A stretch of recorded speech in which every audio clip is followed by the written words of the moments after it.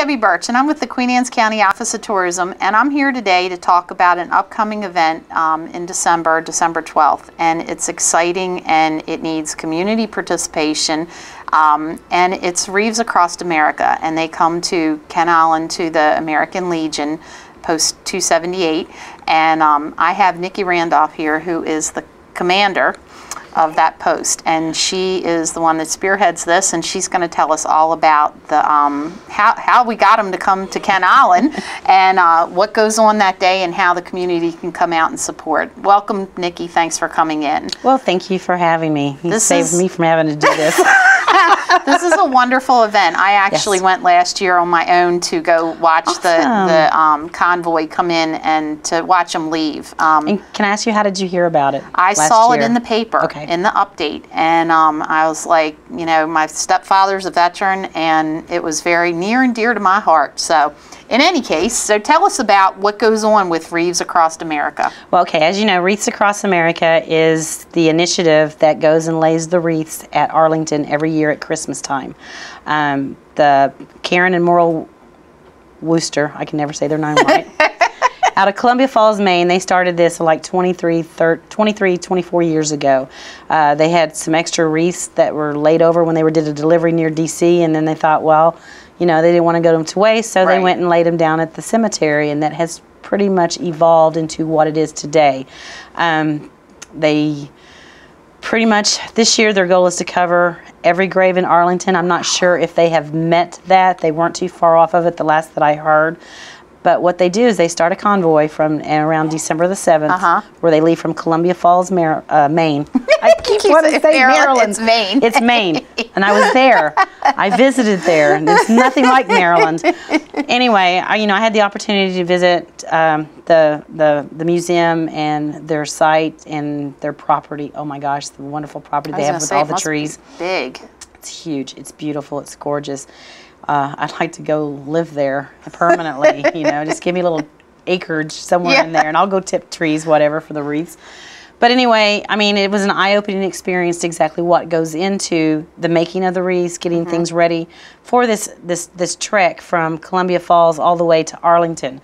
Well, 4 years ago, I got an email out of the blue from one of the drivers of Wreaths Across America. They were looking for a pit stop between here and Annapolis, and wanted to know if it was a possibility that we could serve them lunch. And I'm like, well, how many are we talking about? And they said about 75 people. And I'm like, okay, that's a no-brainer. Piece of cake. I'm off on Fridays. I can do this, no problem. So it was me and Tracy, the house manager at the Legion, and we talked about it, and we had some stuff, and we're like, okay, we can throw them together a lunch, not a problem. They're supposed to arrive at such and such time, and everything's all good. And when they arrive, our mouths just like hit the floor. We had no it's a huge convoy. Idea. At that time, the convoy wasn't as big. It was only like 6 trucks. But still, 6 trucks. 18-wheelers. And, trying to get in our parking lot and everything, that was amazing that they were able to do that. But they came in, they fed them, they enjoyed the food. We actually gave them a home-cooked meal instead of, the rubber chicken and spaghetti that everybody seems to get at, your non-service organization, or non-profit organizations. There we go. But, and they were pleased and everything. So, like 6 months later, I get another email wanting to know if they could come back. And I'm like, well, yeah, but now that I know what you're about, we're going to do things a little bit differently. And that's when we started getting the schools involved. And then most of the community has now stepped in to, this is the 4th year that they've stopped here. They usually don't stop places. Right. They want to, get out and take the mission to everywhere. But they have such a warm welcome from Ken Island community. And when the school children are out there in the field with their signs and they're chanting USA or God bless the USA, it moves you. And it gives you goosebumps. If somebody's not familiar where your Legion is, you're right on Route 8, and right across the street is Mattapique Elementary and Middle School. So the kids walk right out and across the field, and they're right there where the trucks are coming in. And they're there usually, well, this year they're arriving earlier. They're getting in at about 8:30 in the morning. Okay. And the kids don't get to school until 8:30, 8:45. So our goal is to get them fed and everything, and then out the door so the kids can be out there when they leave. Right. Which is just as important, because whether the convoy is coming into the island or leaving the island, it is amazing. Right. Because not only do you have the 12 or 13 tractor trailers that are coming this year, you have the Gold Star Moms. Yep. It's a big old bus full of a lot of ladies and even gentlemen who have lost children in Afghanistan or Iraq or even Vietnam. You can only get into that group when you lose somebody in a combat. They travel with the Wreaths Across America every year because most of their children are buried at Arlington, so they're going to lay the wreath on their own child's grave. Then you have the Patriot Riders who get picked up along the way, and everybody should know who the Patriot Riders are. These are the gentlemen that stop the nasty people coming up and causing problems at veterans' funerals and everything. They take it very, very seriously. And if you've ever had the opportunity to be in at Arlington and just at a funeral of maybe a friend or somebody that you've known that's being laid to rest, if you just turn around at any given time, there will be a group of Patriot Riders just standing in the background. They never miss a funeral at Arlington. It's awesome. But they're part of the group as well. And then they pick up other stragglers along the way. But when they leave Maine, they leave with the Maryland Civil Patrol, a whole bunch of group of Civil Patrol kids. The Maine Highway Police or State Police travel with them. And the last couple of years, Governor LePage's wife has traveled with them. She's part of the convoy, and last year she did the convoy with the Patriot Riders on motorcycle. And did she really? Yeah, but she told me in her conversation when she was here that they tried to the highway patrol and everything made her get out of towns when it was bad weather or raining. She had to go ride in the bus, and she said, "I didn't like that." And she goes, "And I think my husband told them that, but it's neither here nor there." Just some of the funny things that goes along with the Wreaths Across America. But a lot of work is involved. We need a lot of volunteers. It doesn't matter, you know, if we don't give you a specific job, we will when you get there. Our day is going to start at 5:30, 6 o'clock in the morning, start preparing the breakfast for them. We're needing people to help serve, help clean up. But most importantly, we want everybody to line up and down Route 8. And if you can't get down to the Legion, that's okay, because Route 8 up to the overpass, 50, all up and down 50, because they're coming down 301. You can't miss them. And you can park anywhere. I mean, there's plenty of parking at the schools, at the little park that's there. The church parking lot behind the Legion. People are free to park in there and walk in there. All we're asking is that you can't park on our property that day because we got to get the trucks on the property. And they do get them in there. I was quite impressed with that last year, how many were there. They're very good at doing that. They know exactly what they're doing. It's well-oiled machine. And so people can just show up that day to volunteer, or can they call you ahead of time? Yes, if it's probably easier just to call the Legion. And just tell them that you want to volunteer for Wreaths Across America. And what they will do is they're going to give you another phone number to the person who's handling all that.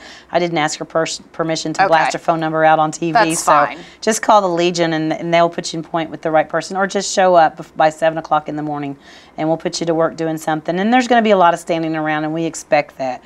So don't feel like, you know, you're just here to stand around, because you're providing a very, very important thing, because you're there. You're showing the support, because you know, the mission is remember, honor, and teach. And what we do at Kent Island American Legion and the community, we are honoring. That's our portion of the Wreaths Across America, because we are honoring the convoy that's delivering the wreaths. And we honor those that have fought and gave us the right to be able to go out there and do that for these people. So how many, and just how many wreaths will they have with them? Do you have any idea? Well, a ballpark figure? We won't hold you to the number. I'm going to say I'm hoping it's enough to carry every grave, and if that's the case, it's 300,000 plus. So people, you heard that, 300,000 plus wreaths are coming, or close to that. So, and you know, and then they have to be put out. Once they get there. Saturday is the National Wreath Laying Day. It starts at 7 o'clock in the morning. I think they have. The gates will open up at Arlington between 7 and 8 for all the volunteers. They have a very specific way of doing it, so the earlier you can get there, the better. We all know what DC traffic is going to be like, even on a Saturday. So plan on taking the train or carpooling. I know there's a bus that's leaving out of Annapolis for people that want to go. It's like $15. I think there's a bus out of Easton of people taking people down to Arlington to help assist delaying the wreaths. But I personally have never been there. It just seems like the next day there's always something that's got me already committed. I was just going to say, the day before they get there, you're a little busy getting them to get there. But I would like to. I mean, I would like to be there to do the wreaths myself. I mean, because it's very special, and I know how they do it, and it's not like they just grab a whole bunch of wreaths and hand them to people and you just flip them around on the wreaths. It's very solemn. Respectful. It's one wreath per headstone at a time. Right. You know, and they take the wreath, they read off the name on the headstone, and they give a moment of silence, and then they place the wreath. Very moving, very moving. But they have so many volunteers that they can pretty much get it covered like within 2 hours. Okay. So, and then there's other ceremonies throughout the day.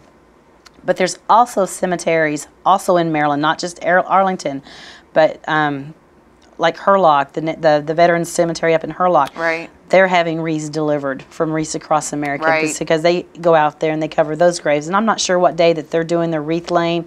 I know Chesterfield in Centerville is the 13th, I think. Is doing theirs on the 13th. So there's plenty of opportunities. If you can't get to Arlington, contact one of your local cemeteries, and if they are a veteran cemetery or they have veterans buried there, there might be a Wreaths Across America event closer to you than Arlington. But if you can get out to Arlington, please do so. It's amazing.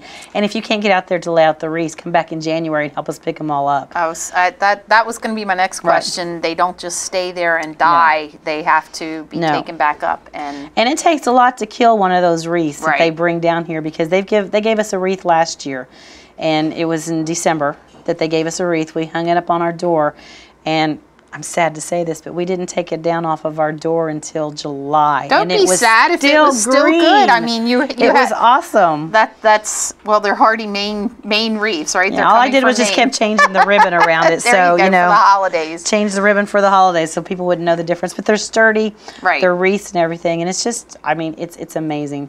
So if you can get out to the post on the 12th. The 12th. that would be great. Like I said, we go in there and we feed the guys and we get them back out on the road. Doesn't mean that we're feeding the whole community that day, because some people think it's a free-for-all. No, but you know, if there's anything left over, or whatever, volunteers, we are going to have donuts and probably coffee and maybe hot chocolate for the volunteers. But the main concern is everything that we're doing is for that convoy that day. To get them Because we want them to give them a good at least hour where they can decompress, because they've been on the road since December the 7th. Right. You know, and they still have like 5 more stops to go after our stop. And look how close we are to Washington, and still to have 5 more stops. Exactly. So it's a lot. It is. Well, thank you so much for coming in. And again, what's the phone number at the Legion? It's 410-643-2728. Okay, so if anybody wants more information or wants to volunteer, give a call to the Legion, and they'll shoot you in the right direction there. And if not, at least come out on the 12th, 8:30ish in the morning. And we'd like to be there before 8:30, because that's when the convoy arrives. Before 8:30. Yep, get out there and stand there and wave and thank them for coming down. And we are on Facebook. We do have a Kent Island Wreaths Across America on Facebook, and as well as the Legion sites and everything that has all this information that we've talked about today. Wonderful. Thank you so much, Nikki, for coming in, and thanks for the work you do for this wonderful cause. Well, thank you.